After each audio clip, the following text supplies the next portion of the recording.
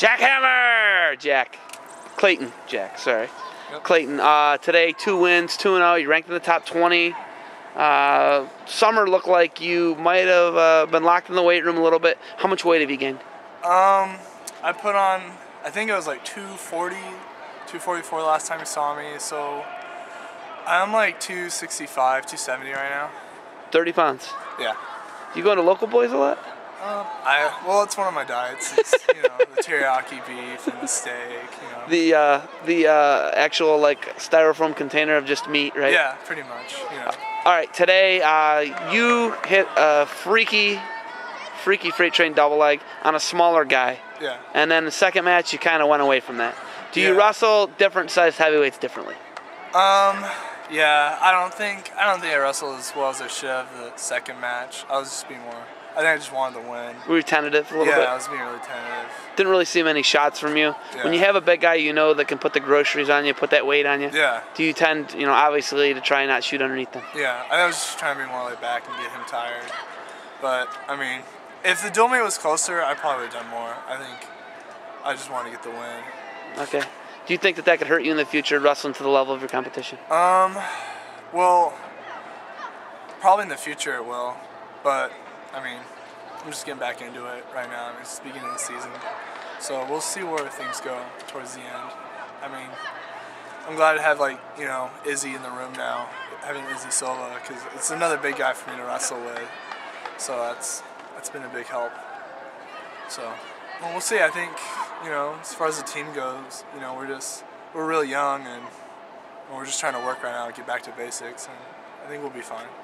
All right, you are in heavyweight, and it was kind of wide open last year. Yeah. I think it's still pretty wide open this year. Yeah. What are the goals this year? For Clayton, Jack, and what do you want to see the Beavers do? Personally, my goal is still to be a national champ All-American, and for the team aspect, we gotta win Pac-10. We gotta get past Boise.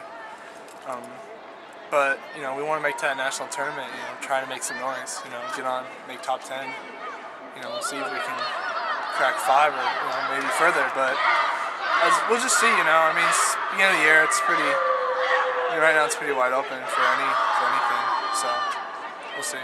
All right, you actually had a knee surgery this summer. Yeah. I could not tell your first match the way you were moving.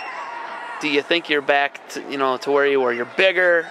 You look, with that double leg you hit today in the Wisconsin match, you look like you actually gained a step. How's the knee feeling, and has it affected your performance? It feels great right now.